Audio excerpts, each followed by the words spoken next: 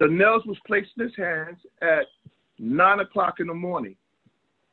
The cross stayed on the ground from 9 o'clock in the morning to 12 o'clock, 12 noon. And at 12 noon, they hoist up the cross, and the sun went dark.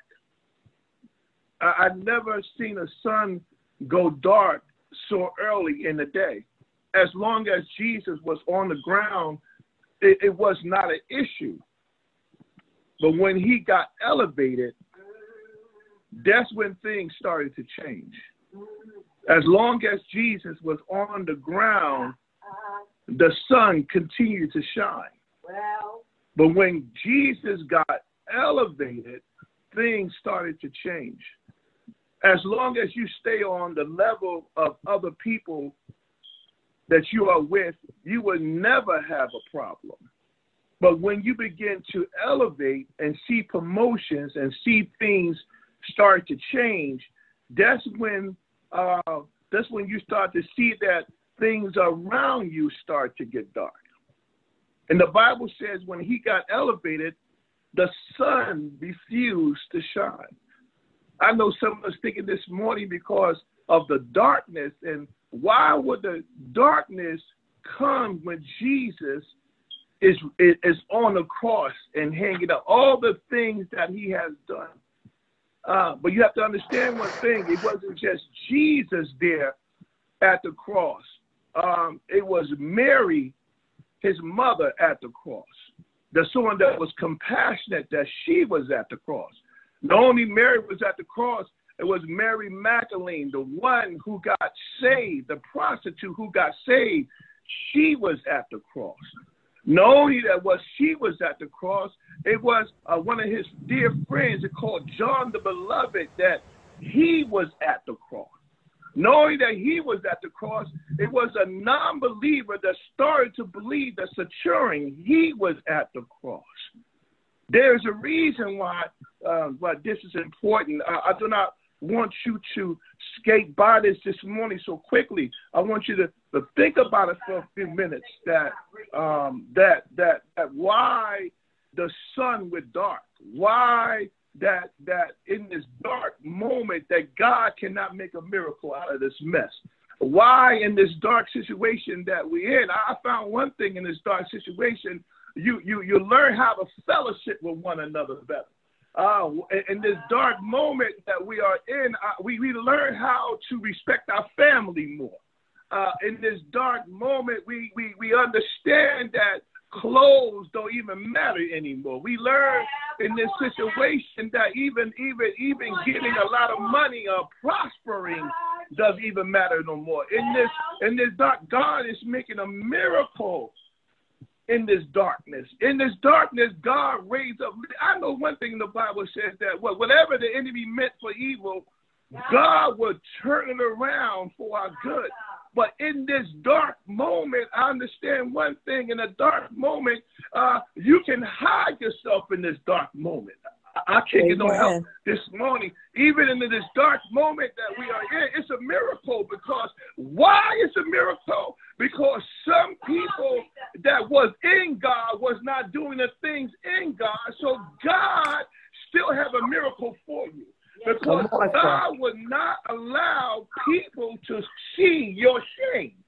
I can't get no help this morning. Let me finish this. In this darkest moment right now, we are learning how to get it together. In this darkest moment, we learn how to pray. Those that did pray is learning how to pray. Those that didn't know how to sing is learning how to sing. Those that did not depend on God is learning how to fall on the name of Jesus. To depend on God. Because the Bible said, if he be lifted up from this earth. Well, I told you what David said. David said, darkness covered, but the word of God still prevails. I can't get no help this morning. It says that David said that when darkness covered the earth, the word still prevails. Let me finish this morning. There's a reason reason why this is important this morning about this darkness, there will be, there you will see from the 6th hour to the 9th hour, darkness prevail. Darkness have a deadline. Darkness cannot stay around always. Darkness have a deadline. Light have a deadline. Good times have a deadline. Bad times have a deadline. I cannot say it. Darkness cannot stay around but for too long. But God has a limitation as to how long you're going to stay in your dark situation, because darkness have a timeline. Darkness have a timeline. Soon light will come again. Soon opportunities will take place again. Soon you will be able to go outside again. Soon you won't be enclosed soon. So what are you going to do? What do you learn in your dark times to take into the light? Darkness have a deadline. Yes. That's why our ancestors used to quote, there is a bright side somewhere. Or they used to say things like this too. They said, weeping may endure for the night, but joy is coming in the morning. Whatever you are going through, the dark seasons has a deadline. He let darkness cover the earth. Darkness is a metaphor for a symbol of judgment. God allowed darkness to cover the earth. His son that who he loved, his son that who he sent down. Here in the Bible said in John 3:16 that he so loved the world that he sent his only begotten Son. I'm talking about this morning, church. I'm talking about me and you this morning that he have risen up. Me and you this morning that he have saved.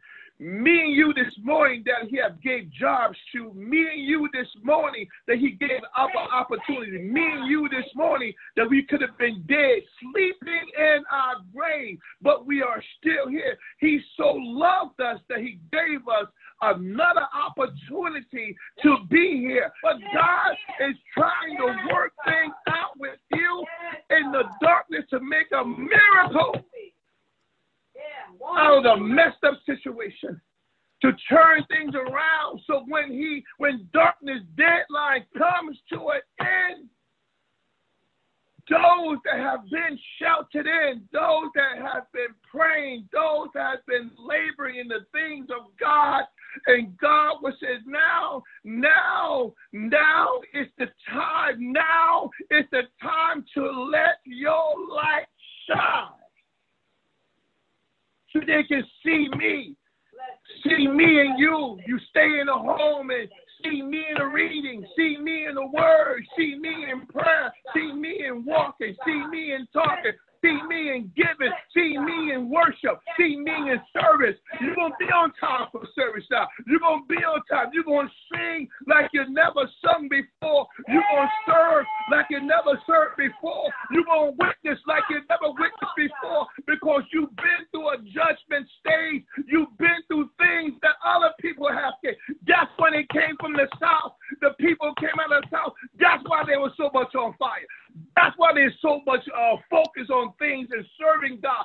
That's why the churches were filled, because they've been through things. It was still on their mind. It was still a taste in their mouth what they've been through. But it was a deadline.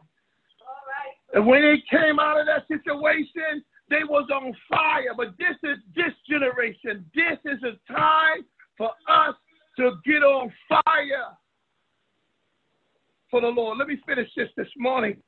The question you have to ask a critical thinker is, why did it go dark?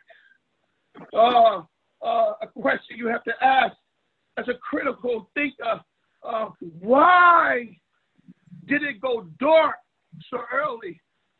The historians was there. They kind of asked what took place. The theologian trying to ask what took place. Those that study the human anatomy, they trying to find out what was in this man to have this situation. And they all scratching their head. They all trying to figure out. But we know that God is a God of other chances. God is a God of another chance. God is a God of another opportunity. God is a God will come through and help us in the troubling times.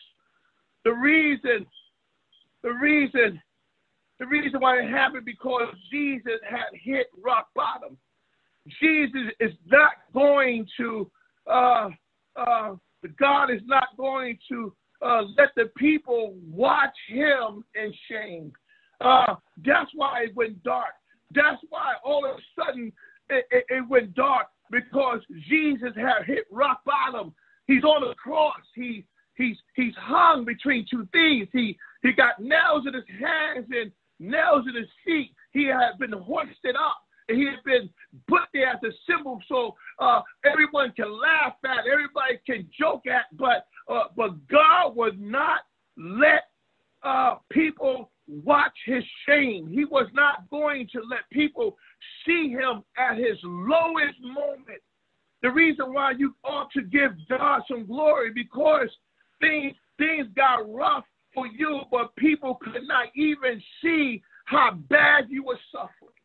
Could not even see how bad what you're going. Even right now, people can't even see what you're going through, what you're dealing with, because God is covering you.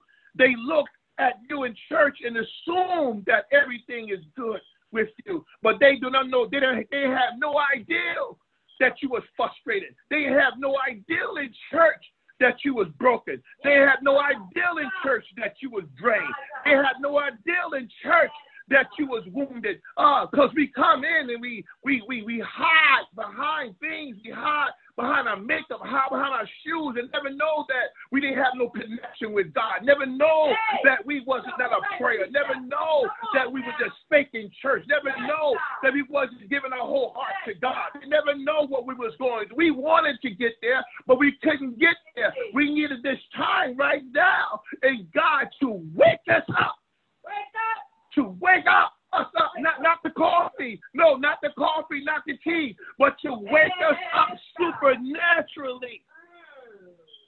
But God said, I will be a shield for you. God said, I will be a shield for you. God said that there are some folks that want to see you hit rock bottom. But God said, I want to see you succeed. Like Maya Angelou said, but I still rise. But I still rise. He died. He died. They hung him high and they stretched him wide. Early Sunday morning, resurrection Sunday morning, he got up. And he got up with all power in his hand, all Holy Ghost power, all healing power, all changing power in his hand. It was early Sunday morning, and he got out from a dying grave and lift up one hand to heaven. And he said that I have all power in my hand.